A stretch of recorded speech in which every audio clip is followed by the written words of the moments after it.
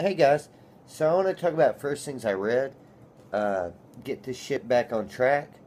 Uh, so first things I read, Big Man Plans.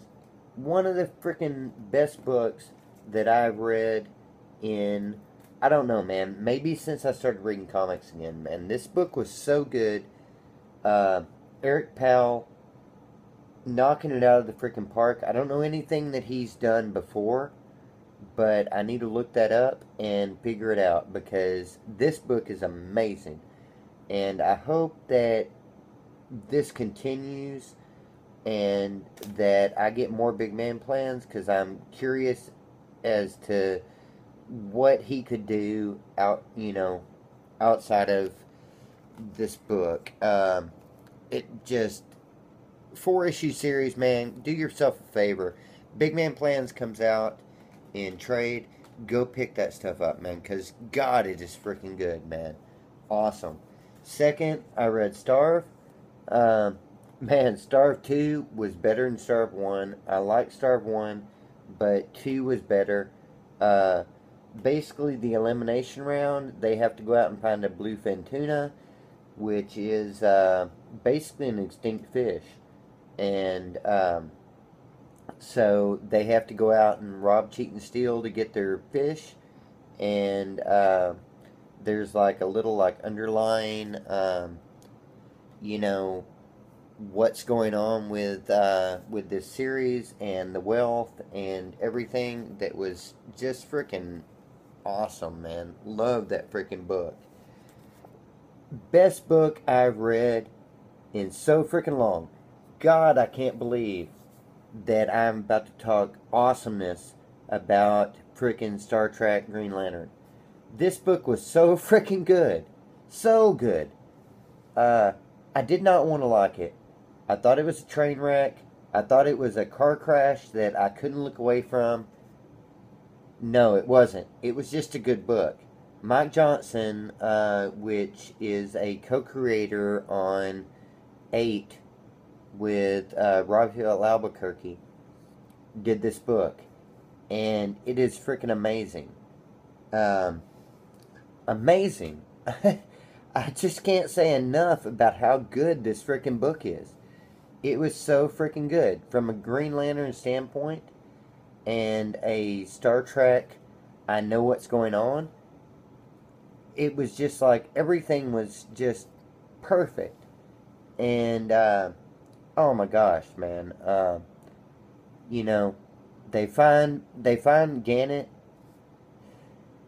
dead on this planet with all the rings, and they bring the rings onto the Enterprise, and then all freaking chaos ensues as they have a battle with the Romulans and the Klingons, and the rings find new people to, oh man, I can't wait to see what this is gonna do. Awesome freaking book. Archie, number 1. I've been an Archie fan for a long time. I don't talk a lot about Archie, but I've really enjoyed Archie. My grandmother, whenever I was growing up, used to buy me Archie Digest. Really enjoyed this. Fiona Staples' art in this was freaking awesome. And I really honestly can't wait for the Jughead comic. I don't know who the colorist on this book was. The coloring on this book was freaking amazing. Andrei Shabaskovsky. I just butchered that, but freaking amazing. I read Tomorrow's. This book confused the shit out of me, to be honest. I did not understand where this was going or what it was doing.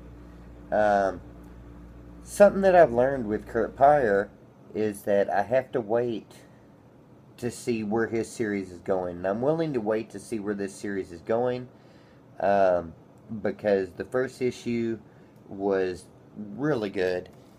The art on it was freaking amazing. The coloring on it was freaking top notch. Panel layouts, everything about this book. Really enjoyed Tomorrow's from Dark Horse. And then Strange Fruit. Uh, did not like this book at all. I can say that the art on this book, freaking phenomenal. The way that he painted these panels is freaking amazing. Mark Waid tried to write a story, but I just don't get it. And, yeah. Anyway, that's about all I got to say about that. I'm going to get off here, get around to reading some more comics. I also, at the shop, read Red Hood, #2. #2 was not as good, I thought, as #1, but still a decent series. I read Ghost Racers, #2. Man, that series is freaking good. I didn't realize that it was Tamara Bullivant, who I rant on constantly for how amazing her coloring is.